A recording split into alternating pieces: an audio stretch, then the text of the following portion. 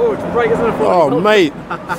Welcome to Newcastle Fans TV, everybody. I've got Fordey. Hey. Check out his channel, link will be in the description below.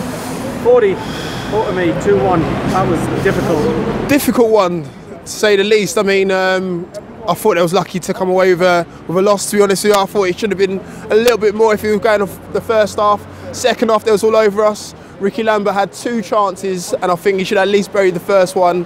After that, it was ours to win, basically. But again, 2-1, I'm happy with that. I nearly got my prediction right as well. I went for 3-1 as well, so. Yeah. Looking at the lineup, were you happy to see Mitro come in? Yes and no. I mean, going on the form that he's had before, 4-2, he should have started, but I could just see Bamba, their central defender, following him around like a shadow, and he kept him quiet the whole game. Yeah, and it was, it was a bit of a shame, really, because I wanted him to score and to really kind of solidify his team, solidify his place back in the team. So I reckon Gal probably will go back into the team in the Leeds game. Yeah. Got off to a flyer, didn't we? First 5 minutes, we 1-0 up. Yeah, I think also the first chance, first goal, assist by Mitro. Yeah, and then obviously then Atsu scored as well. I'm happy with that. You know, Richie's going to find it hard trying to get back into this squad, or back into this team, that's for sure.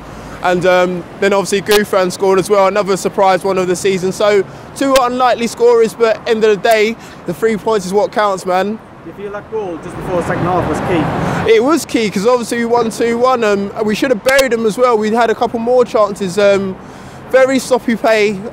We're going to come on stuck against better opposition, I'll tell you that for sure. You know, if we play the likes of Brighton again or Huddersfield, we are going to come on stuck, because we need to bury these chances. 2-1, it's getting risky against teams like Cardiff, who are only, what, 21st in the league.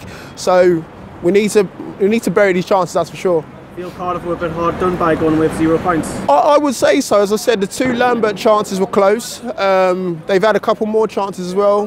Whittingham's goal, he took his goal pretty well. So all in all, 2-1's fair result, but it could have been a lot harder if, again. 3 points, yeah. Got 8 wins on the spin. How's the international break coming at the wrong time? Probably, yeah. I mean, Rafa's going to have us, you know, training like we're going to be playing next week, so that's for sure.